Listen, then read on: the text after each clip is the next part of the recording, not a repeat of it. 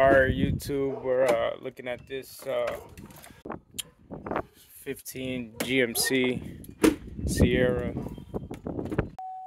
Immediately, this is what I find.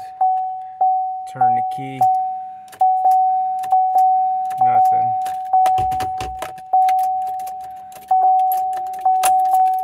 That's in park and neutral. Alright, well, in the middle of checking this thing out, man, I kind of diagnosed it too quick. Forgot to grab my phone. So I started checking my fuses, nothing wrong there, got under it.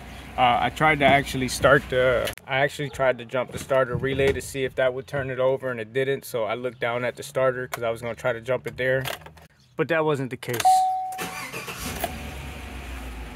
What I did find was at the starter, there was a bad test lead that went to the starter that was not working. So replaced and repaired. That shit is